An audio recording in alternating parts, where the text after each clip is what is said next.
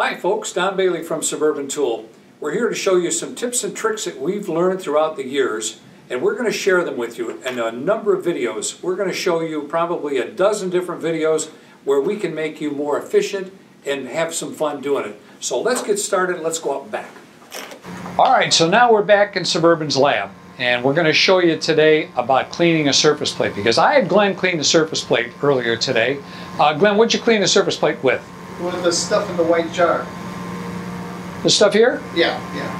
And it's clean, right? Oh yeah. Really clean? Well, yeah, if you use that, right? Alright, well, did you bring a lunch? Yeah. Give me your lunch. We're going to give this baby the Wonder Bread treatment, man. You say it's clean, right? Yes. Okay, dude, what do we got here? What kind of sandwich? Peanut butter and jelly. Aha, peanut butter and jelly. I like peanut butter and jelly. So, we're going to do the sandwich test here, dude.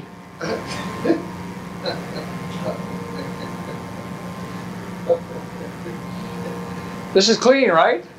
No. Oh, no, the surface plate's clean, right? This is clean, yeah. All right. That stuff in the jar. Well, we're going to put this stuff back on your sandwich and the jelly. It's a mess, isn't it? Yeah, it is. I feel like Rachel Ray. 10 minutes doing that. I feel like I'm on a cooking channel. Here you go, dude. Take a bite. I'm not going to eat, no. Wait. You said it was clean. Yeah, but I'm not going to eat with the chemicals. Oh, now you're getting particular. All right. Well, let's just clean this mess up here a little bit, and let's do this again. So that's clean, you say? Yeah. Was. So, I don't recommend, by the way, that you guys do this. Really, we're doing this to show you exactly what it's like to have a clean surface plate. Did I hit the basket? Yeah. Sign him up. Don't bother calling me Pistons. All right, now we're going to use the real stuff. That didn't work. The idea of this is to show you how to save money too and make it really clean. Cleaners like this cost $12, $15 each. You got to buy them by the case. There's a number of surface plate cleaners out there, but I'm going to show you how to do this with a household cleaner for pennies instead of spending $15 for something. Let me get it. I'll be right back.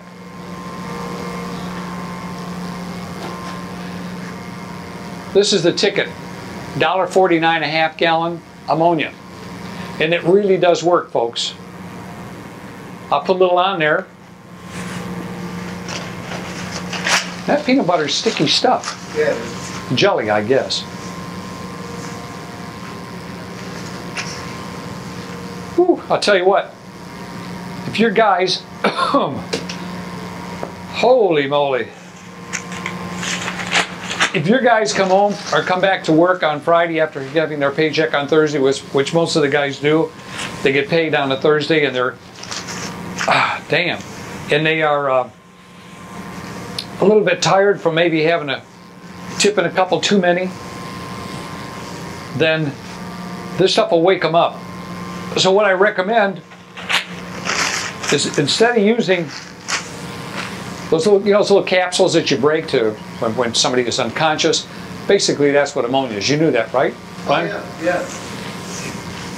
All right, so now I think we got it clean, but just to make sure we got all the P&J off of there, I'm going to give it one more little shot, and we're going to do a bigger area. Now, this, in my view, is the way to clean the surface plate without the peanut butter and jelly. Did that one go in? Oh. Now I'm going to show you what clean is. Do you believe this is clean, Glenn? Well, yeah, now it is.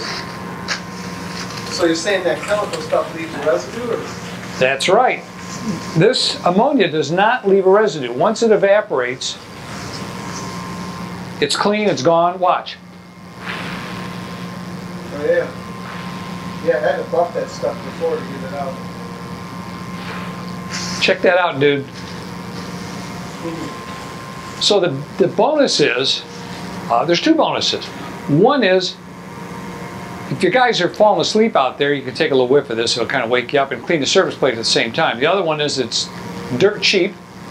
And lastly, oh, I forgot to mention, great jewelry cleaner. So for the ladies at home that want to clean their jewelry, this is the stuff to use because it really does clean it. Forget all that expensive jewelry cleaner as well.